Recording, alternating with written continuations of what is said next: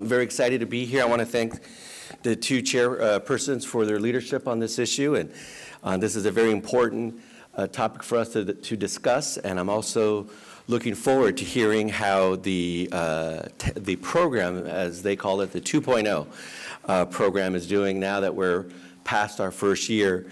And I think, hopefully, once we start talking about the kinds of jobs that are coming back to California, that we realize that this is just a first step, but I think it's something to be proud of in terms of the few bright spots that we have in this state, that we're actually bringing back and growing good middle-class, working-class jobs, manufacturing, ideas and dreams and pictures.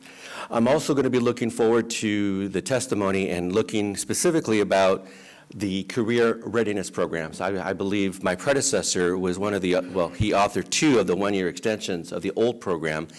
And to the credit of the Senate leader at the time, Darrell Steinberg, and my predecessor, Assemblymember Fuentes, we started talking about funding for career pathways. And I'm interested in knowing more about that, how that's rolled out, specifically what's happened after those programs are done. Are these people able to get into the industry of the below-the-line jobs? And are we tracking that? And to the extent that we need to reconsider funding for it, let's absolutely do that. I'm also interested in knowing geographically where that's at. And I know that there's one in my district at LA Mission College, but we also want to be sure that that's rolled out in a way to the extent that there are gaps and we're not covering that, let's have a serious conversation about that. Also interested in knowing within this context how the carve-out for the independent films are doing and who's taking advantage of that.